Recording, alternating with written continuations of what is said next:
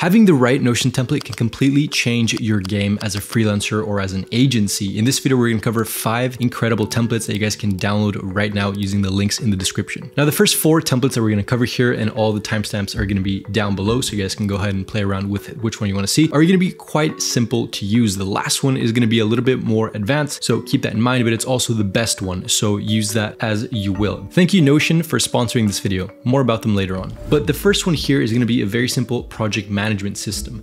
Now, using something like Notion can help you create almost like an admin for your freelancing business or even as an agency. And this one here is a perfect example. So here we have a very simple project management where we have projects based on a couple of different terms here. So we have what area it's in. So either that's in marketing, in business, product, and this can be anything that we want it to be. So maybe we could have branding, web design, web development. We can have different categories. In this case, we have the start date, due date, status, who the leader of the project is, the participants. So maybe I can add in people from my team here, and I can say this person is not in it, this person is in it, and then some tasks that we have with this project. So I can create a new one here, and I can say, create a new guideline for branding. Something like that. And after we create that task, we go into the detail here, and I can assign a due date. So I can say it's due today. I can give it to myself, and priority is going to be super urgent. So this is something I missed out on. And as you can see, it's going to be now in the today panel. So this is a great way to organize your project, whether it's by tasks, by this project here, by the Kanban. So if I wanted to say that these I haven't started yet, this is in progress, these are done, that's a great way as well. And then also the timeline based on what is due when. So great way to keep in check of everything. So the next one here is going to be a little bit different. So this isn't necessarily a project management tool or anything like that. This is going to be a very simple proposal. Now, the great thing about something like Notion is that we can customize it completely depending on what client we are talking to. So in this case, we have the scope of work on top, and then we have some recent work as our portfolio. On the bottom here, we have the timeline, some milestones, and you can just drag this as much as you want. And you can say, okay, all of this here, let me just go right here, and I can say, we're gonna start discovery call, okay? And that's just gonna take a couple of days, just like that. This is gonna take some less days. Okay, cool. So now we're done here. Let's take a look at the breakdown of the pricing. We're gonna go digital marketing this much, graphic design, UX design this much, and in the end we have a total sum. So this is a great way to create a simple proposal to send to a client. Now you can customize this a whole lot more, as you can see down here. Now down here we have some essential plans. We have some monthly costs that we can go ahead and customize. So feature 1 can actually be, we can talk about hosting, and next one can be security. Next one can be, we can change up your images, we can add you more blog posts, you know, so we can go ahead and really customize this entire thing to be super, super critical for that specific client. Down here we have some terms, so you can really customize this as much as you want. And the great thing is that once you're done, you just go ahead and share this to your client. You can publish it directly as well, and you can see how that would look like when we go ahead and take a look at that. So now if I'm a client and I'm taking a look at this, I'm saying, wow, this looks pretty good. You know, it's a proposal. I have my timeline here. I've got my breakdown of the pricing. I can take a look at the landing page that they designed here. I can take a look at some of the monthly costs. And so this is just a very simple and effective way of creating a proposal like this that can just get the message effectively. Next up is actually a file that I created, which is how to price a Webflow project. Now, this is going to be something that you can use during a call on your discovery, for example, or an introductory even. So something that you are kind of getting to know the client. And here's where you can put down all the different parts of that call. So we have who the client is, the company name, the values, things like that, what their struggles are, what they actually need. So the service, whether it's design, build, SEO, their competitors, their timeline, their budget, and then down here, some more individual points like, do they have a CMS? Okay, they don't. Do they have an e-commerce? Or will they need hosting? Will they need something else in this world, you know? So as you start to fill this in, you start to get more of an idea of how you should budget and price this project. Now, once you fill this in, you can either just keep that internally, or you can actually send it to your client and say, look, this is where we want it to be. So between 10,000 and 25,000, that's what we estimate this project to be. And so this might be your own way of doing a proposal. So it's similar to this last one here, but it doesn't have the timeline, it doesn't have the breakdown. So you can go ahead and just add these. That's the beauty of Notion. You have these kind of templated aspects of the way that you can build these pages. And so here we have the milestone, we have the breakdown. And so now we just created an entire new proposal with the information that we gathered during that call. So that's a great way of actually creating this kind of proposal. I didn't even plan that during the video. That's just kind of happened naturally. But this is a great way of creating these very natural, very fluid proposals for clients as a freelancer. Now there's two left. The Notion Simple CRM that I'm going to talk to you guys about is a more simple version of the next one. So the last one here is going to be the more complex one, but stick with me here because this is something that's very, very important. Having a pipeline of all the clients, all the projects that you are dealing with is a great way to keep track of everything that comes in and everything that goes out, because a lot of times you might get a ton of leads and you're going to be saying, okay, there was a lead in my inbox for $5,000 for a simple site or a very complex site. What happened to it? You know, it kind of fizzled away. I didn't really think about it too much and now it just kind of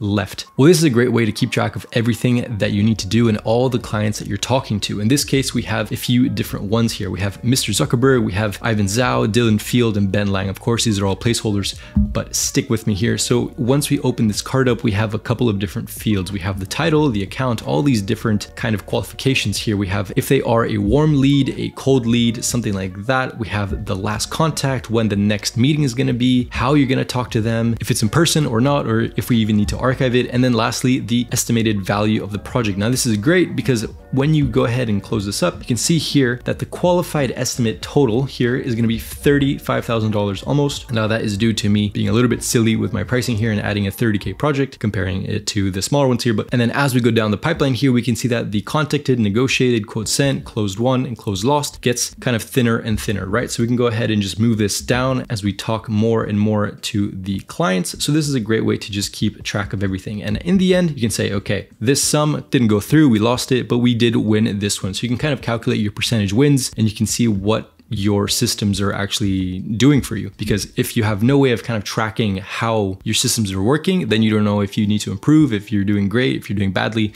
So this is a great way to keep track of all of that. Now the last four have all been completely free. In fact, I'm going to leave the links to all of them down below so you guys can easily check them out. But this last one here is going to be a paid template. So this template is the operating system created by TheFutur, a YouTube channel based on design and web design that actually influenced me a lot. So this is a great toolkit that they've created for freelancers, for agencies, and just solo designers in general. So let's go through it. So here on the left side, we have this bar that says process, storage, page navigation, and then we have my tasks. I also go by my priorities, my calendar, needs scheduling, and done recently. But for now, we'll just stick to task board, and let's go ahead and take a look at how insane this is, because this is basically a custom-made Jira or Asana or something like that for yourself, just using Notion. And this is something that's incredible because, well, let me just show you guys here. Let's stop talking. So let's go ahead and use this fake project that I've created here. So this branding project template. And by the way, to create something like this, you go to new, or you go down to the drop down here and you select one that you want. So by default, it's going to give you a general one, but if you want to do a branding, more advanced, whatever the case may be. So let's go for the branding one here, just this example. So like the previous templates, we have all these different ways to think of a project, right? We have the status, whether we're in planning, whether it's blocked, whether we need someone to come in and help us, if it's planning in progress, whatever the case may be. We have who the client is.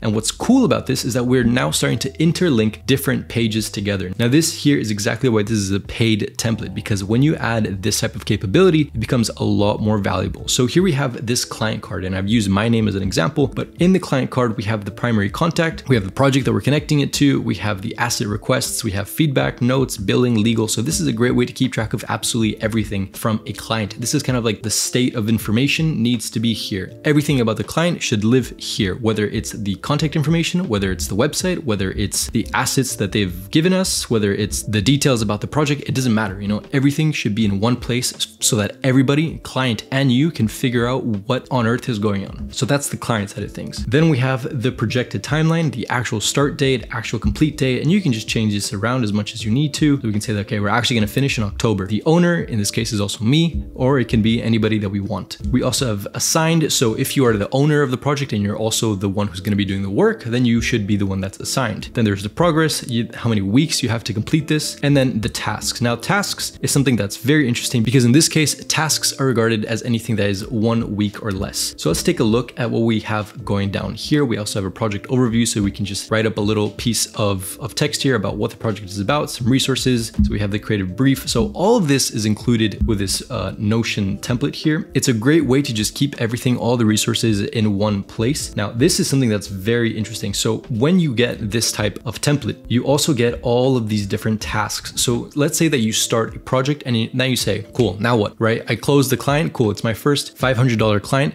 what do I do now? Well, this is a great way to kind of navigate your way around that first client or even your 100th client. This is a great kind of road to follow. Even if you have done it many, many times, you'll still forget. Sometimes there's still things that kind of slip away. So this is a great way to just keep in track of everything that you need to do. So the way that you do this is you open up your onboarding phase tasks. You also have discovery, identity, and then delivery. So this is based off the branding project that we selected. We select this and drag it into our project tasks. Now that's going to create this checkable or organizable task. And here we can create, okay, we want it to be, this is one is done, this one is ready for review, this one is in progress, and blah, blah, blah, blah, blah. As we go on through the tasks, we can go ahead and do that. Now, these tasks are also customizable. So we can go ahead and add in information about these tasks. We can add in the date that it needs to be completed. We can add in the amount of effort. We can add in the amount of resources that need to go towards this. And this is a great way to keep track of everything. So if we go back home, we can see that all the tasks that we added here, or at least the ones that we added to my name, are visible in the task board. And this is just a very regular Kanban. We can move it to be ready for review, in progress, blocked. You know, we need someone to come in and help us out with something. This is just a great way to manage a project if you are either alone or if you are working with a studio. Now, this is the freelancer operating system, as you can tell by the FOS here, but this would work